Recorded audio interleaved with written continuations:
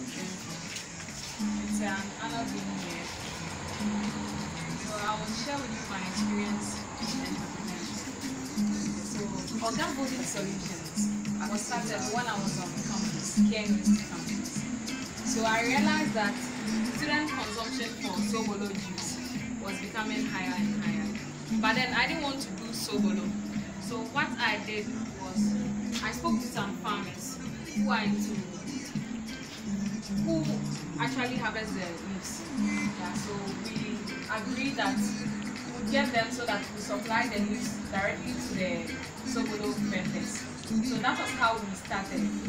And then from there, initially it wasn't easy, especially talking to people. Some of them thought you are coming to take their business away from them and all that, but you have to let them understand that we are bringing convenience to your hand, in that you wouldn't go to the market and go and buy your leaves, your ginger and all that. And we went to the extent of adding bottles, and if it's disposable, the one you can open, we are supplying all of them. By the time we realized the business had boomed, so on campus we had to employ other student agents in all the halls. By then I was off campus, somewhere, Kote. Yeah, I was living in a hostel. Actually, I had to go for a cheaper hostel so that I could save some little money to start this business. I actually started with 200 Ghana cedis. But the business became bigger on campus because the price we were given was lower than the one in the market. If you go to Central Market, if you get the leaf for 2 cedis, we will sell to you at 150 pesos.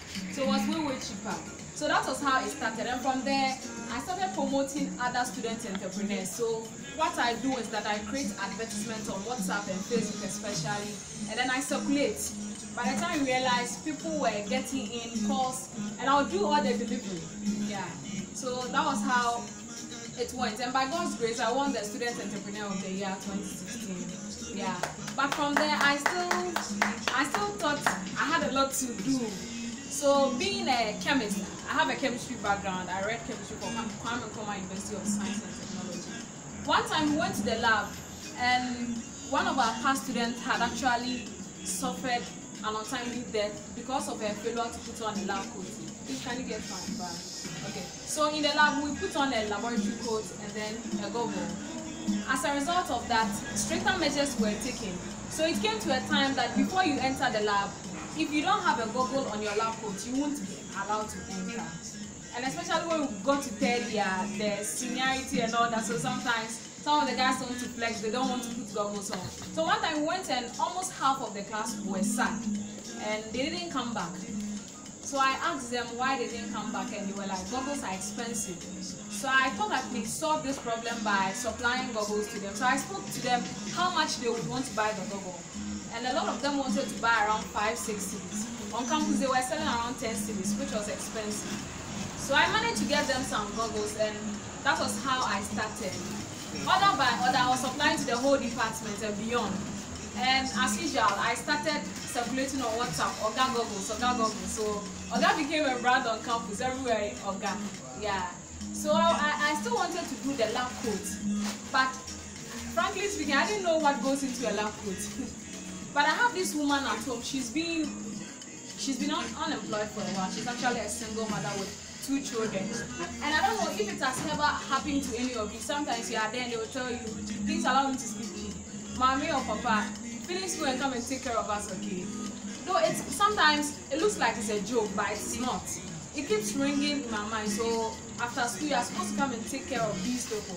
So I thought of how to connect this woman to the problem that I have identified. So I found out that I could actually train the woman to tailor the safety clothing. Okay. So that was how it started. She didn't know how to sew, but we found another woman who was a seamstress who was willing to train this woman for us. And by God's grace, we did our first delivery to University of Ghana. And through then, I also received a call from a friend at University of Health and Allied Science. That friend, I had never met him before, but he was also a friend of another friend. Yeah, he actually tested me on Facebook that they need some lab coat for their clinical section. In fact, I still didn't know what really goes into the lab coat, but I was like, no, we can do it. So I spoke to another friend who has a fashion background, and he was willing to help. So we managed to do over 350 lab coats within 1 week. We employed the women in our area we didn't even have an industrial machine. It was a handmade, yeah. Wow. But we managed to deliver, and that was how we realized we could actually start this business full time. Yeah. So from there we diversified. We actually realized that safety clothing, we have the engineering overalls. Yeah, so we could do that, and also the surgeon scrub. Okay, I think I have some of the samples here. Okay, and we also do aprons. So like in the kitchen. Let me help with the display. Okay. Yeah, so you can wear them. Some of the goggles. Okay. Good. You look like a good chef. Chef Sham. Okay. And then. Yeah, so these are some of our products. And the focus is to empower and employ women and the youth especially. Yeah. This is for nurses. Yeah, the surgeons and the theater. I don't know if any of you have seen them. Yeah, so these are some of our products. And then the lab coats. Any of you a health worker or okay, so you okay. So anyone wants to wear the surgeons? I'll find my pocket. Yes. So these are. Can I wear? And what we normally do is we actually customize all of our products. So you as our client, you give us the details you want. If it's your name, we can put it there. If it's your logo, we can also. I don't think it's too small. This is small for you. Why this one? This one. Yeah. Yeah. And then we also do customization of last time I had you a surgeon. Yeah. So these are some of the samples. So the whole idea is to provide sustainable livelihood for the women and the youth we empower and employ. Whoa. And I'm also passionate about mentoring. So what I do is that I volunteer with non-profit organizations.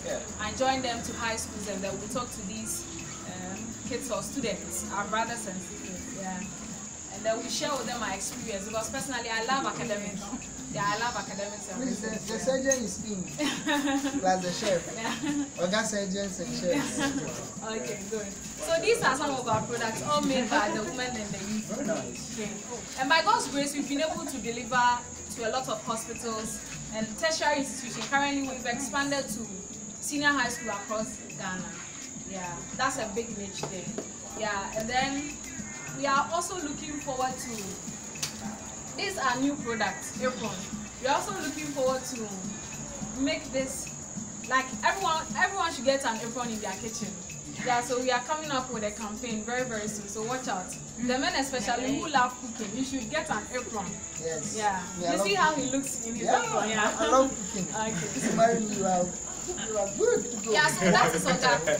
Oga, and then at Oga we believe in originality, genuity, authenticity.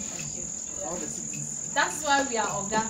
And we also believe our clients are outstanding, genuine, and amazing. So if you wear Oga, you should feel Oga. Yes. You see, when you sit in a VIP, how you feel, VIP. So that is the treat we want our clients to feel. So a time is coming, and it's as if you come. Oga will be a household brand. Oh yeah. Yeah. My Oga. Yeah. You're a doctor, you should wear an Oga. You're an engineer, you should wear an Oga. Yeah. And we are hoping to employ more people, because as it stands now, there are a lot of people unemployed. Yeah. So we are looking forward to solve the Sustainable Development Goal 8 and also Goal 1, no poverty. Yeah. And economic empowerment, right? Economic empowerment. Yeah. So those two are our key focus. Yeah. So that is basically what we do.